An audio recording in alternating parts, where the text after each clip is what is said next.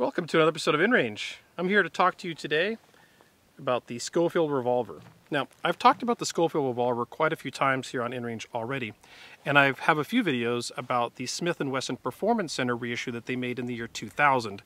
And I just recently acquired this one from Uberti, imported by Cimarron, and I wanted to do a video about it because, quite honestly, I'm pretty surprised.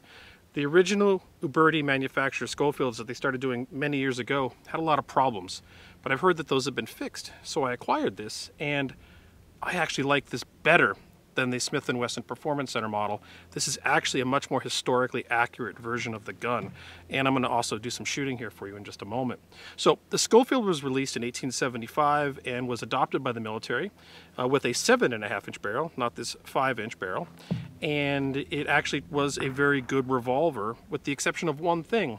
When Smith & Wesson made it, they chambered it in something called 45 Smith & Wesson, or 45 Schofield, which was a slightly shorter cartridge case than this 45 Colt that I have right here.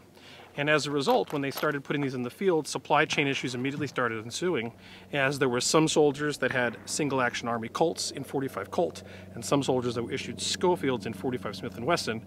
And of course, as the military is apt to do, they sent the 45 Schofield ammunition to the guys with Colts, and they sent the Colt 45 Colt ammunition to the guys with Schofields.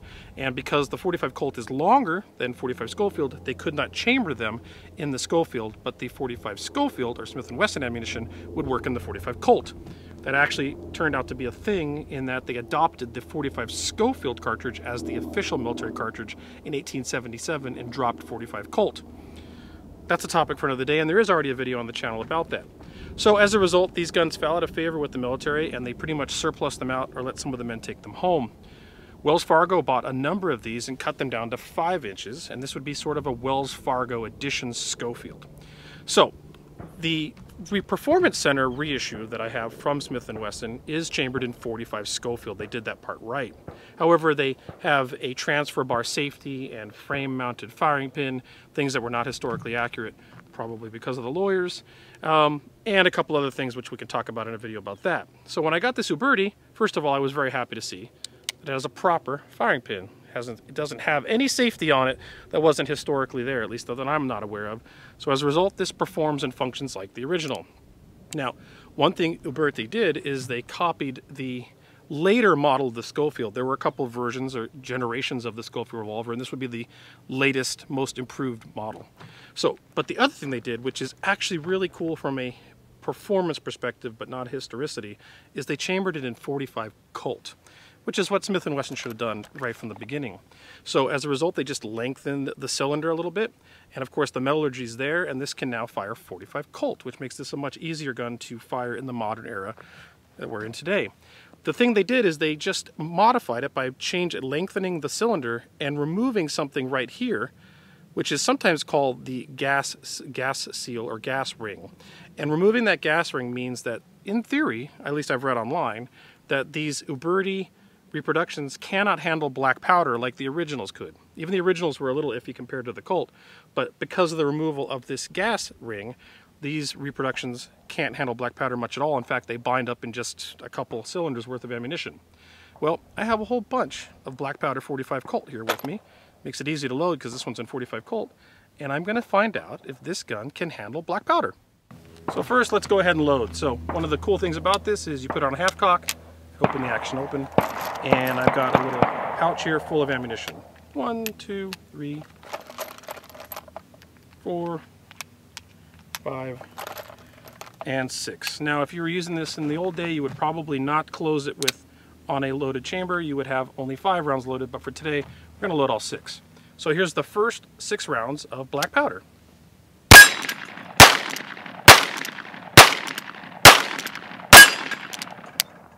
All right. No problems with that whatsoever. Let's go ahead and eject those, which is the benefit of the Schofield. And let's go ahead and put a couple more rounds in here.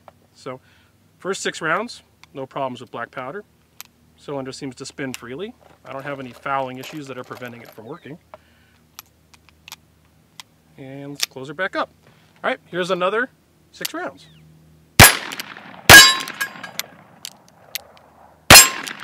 Oh, she's seizing up. She is seizing up. Ugh.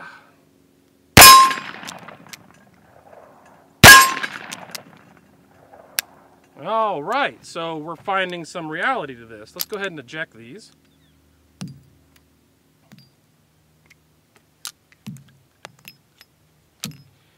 Go ahead and, yep, starting to bind. So there's some truth to this being not really viable for black powder. Just gonna spray it down with a little bit of moose milk.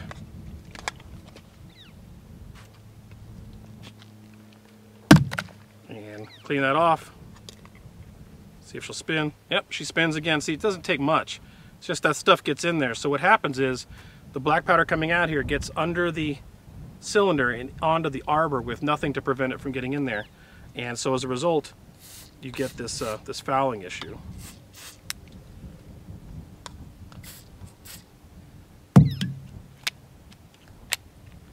All right, she's spinning again. I think this is going to be our last 6 rounds of black powder, 45 Colt out of this. But then I'll do another video someday trying some other types of propellant. Maybe, like I said, Blackhorn 209 or something like that, which tends to produce less fouling than the real thing, and see if we see a difference. But let's go with 6 more rounds and go from there.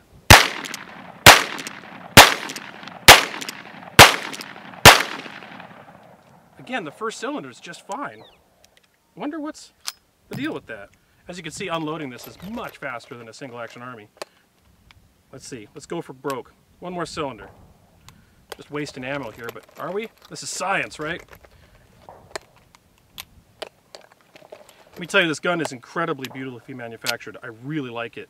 Even if I can't shoot black powder out of it, it doesn't make me sad about my purchase whatsoever. Right off the bat, first round.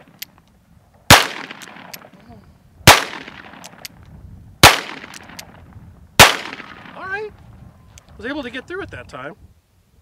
Oh, that was 5. Excuse me, lost count. Wonder, there might be some experimentation to go on here with lube. I'm just gonna turn that again. Let's just give it 1 more round, because why not? This time I'll try to get all 6 instead of losing count and doing 5. But let me repeat, this is a beautifully manufactured reproduction. If you're gonna shoot smokeless ammunition out of this, you cannot go wrong. This gun's been very reliable. It's really nicely made. And I said I actually like it better than the Smith & Wesson. All right, if I help it for the first round.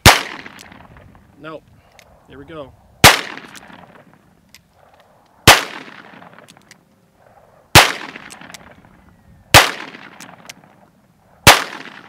Well, not terrible, but not great. Certainly not what I would call reliable. Ooh, boy, black powder does get hot. So at any rate, close up. There we go.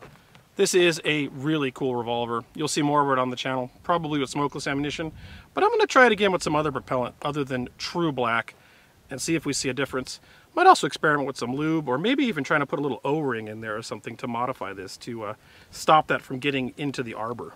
So this is actually the same location the next day in the morning, and I kind of hard cut here because I wanted to not leave this hanging. I was curious if a modern black powder replacement would work better than actual black. And of the modern black powder replacements, the one that produces the least fouling from my experience is a product called Blackhorn 209. It's technically a muzzle loading propellant, but it can be used as a black powder replacement. Your mileage may vary. Be careful with what you're doing with your loads. It is more on the side of a modern propellant than a black powder replacement, but it definitely has load data for cartridges like 45 Colt, 45 Schofield, etc. And it is used as a black powder replacement in many instances. I don't think that cowboy action shooting rules allow it. Whatever, it does produce a little less smoke than a lot of the other traditional black powder replacements like Pyrodex and 777. But being that my experience with Blackhorn 209 is that it produces the least amount of fouling, I thought I'd be curious to try it out. So I went home and immediately started loading up some cartridges with Blackhorn 209 to see if we get through more than 1 cylinder today. Now, these are actually 45 Schofield cartridges, not 45 Colt. It's an example that you can load 45 Schofield in a 45 Colt chamber. But again, this is the same bullet, but with Blackhorn 209, black powder alternative. Let's see if this works better.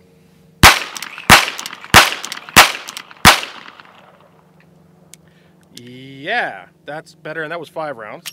Keep doing that. Guess I'm used to cowboy. that was good. Now, as we saw with real black powder, we went through 5 rounds or 6 rounds, no problem, but it was when we reloaded that it didn't work.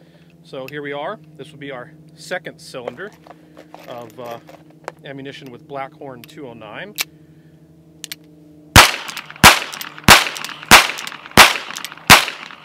And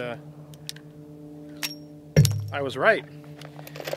This is, if you want black powder style shooting with a Uberti Schofield reproduction, it appears Blackhorn 209 is your answer. It's a little bit on the expensive side, still produces a lot of cool smoke, gives you a similar effect, but it appears to be running.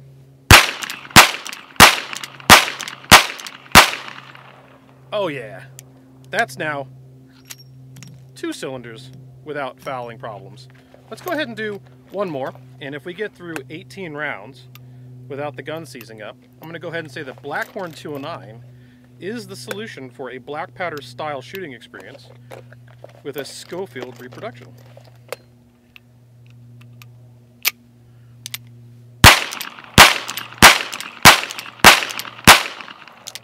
Yeah, I lost count. And that's it. Blackhorn 209 is the answer. Sweet. One quick addendum. With every black powder alternative on the market, you'll sometimes see claims about how it's not corrosive or it's not as corrosive as original black powder. And you'll see that claim about Blackhorn 209. And let me go ahead and tell you that that is incorrect.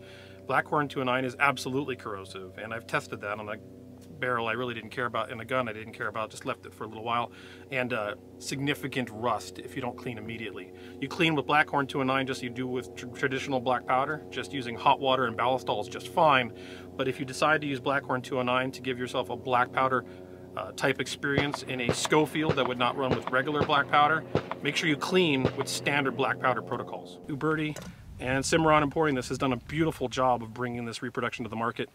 Quite honestly, of course, smokeless ammunition is far more convenient anyway. This is just for us history nerds, right? So also, I want to thank everyone out there in the channel and Patreon supporters that make it possible to do videos like this. Every round you see fired, this gun, all that ammunition, the black powder, the bullets, everything is because of supporters like you. There's no sponsorship for this channel. Cimarron didn't send me this gun. Uberti did not send me this gun. I purchased it. There's going to be more content about it, but that's completely because of Patreon supporters. No masters, no gods, no overlords. If you can't, I do understand. Please consider just supporting the channel in a different way. Subscribe, but even more importantly, share with your friends if you like this kind of content, because the YouTube algorithm doesn't favor demonetized content like me. Thanks for watching.